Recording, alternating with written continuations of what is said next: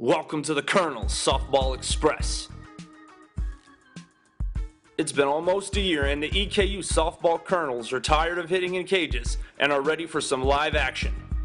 You'll hear some familiar names, you'll hear some new names, and we'll even introduce you to Antonio as the Colonels kick the season off at the Mercer Invitational down in Georgia. Last year's 20-game winner, Leanna Pitzenbarger, getting the start in Game 1 against Samford, and the junior will get Taylor to foul out to tack it to work a perfect half of the first. EKU would put 2 on in their half of the first, but Molly Hansen would get a shin-high call to escape the jam. Samford would strike first in the fourth as Hannah Taylor gets an RBI single. Samford would push another across as Abby Adams knocks in Taylor. Sarah Fobbs up in Eastern's half of the fourth, and she'll get hit in the shoulder, but she would not be awarded first base. Fobbs would not survive the at-bat.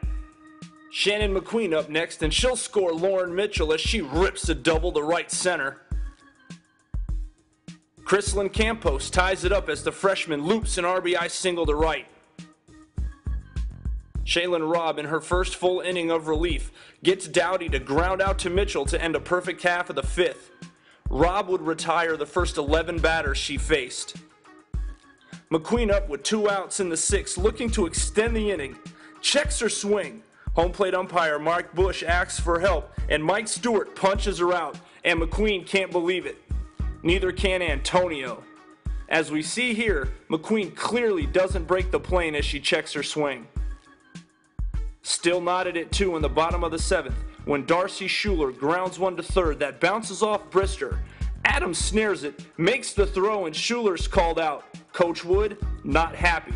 To the replay, Schuler's foot is clearly on the bag before the ball is caught.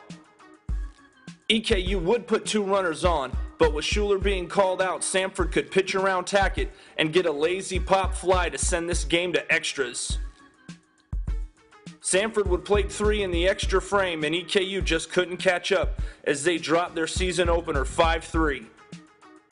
Haley Flynn warming up and EKU staying loose, waiting to take on Florida A&M.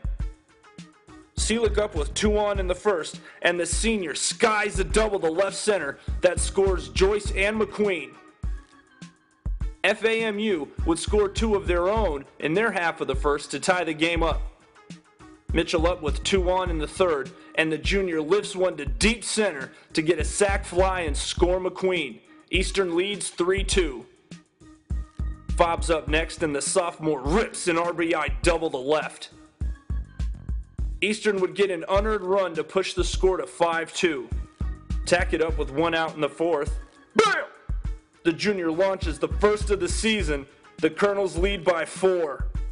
Seelick up with 2 outs, and she'll keep the inning alive as she lines one up the middle.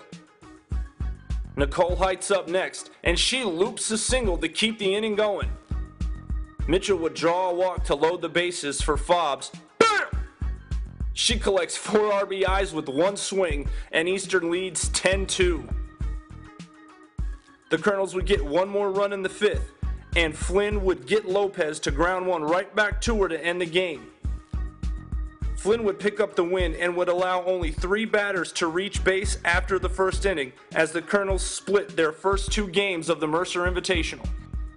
This is David Miller with your Softball Express.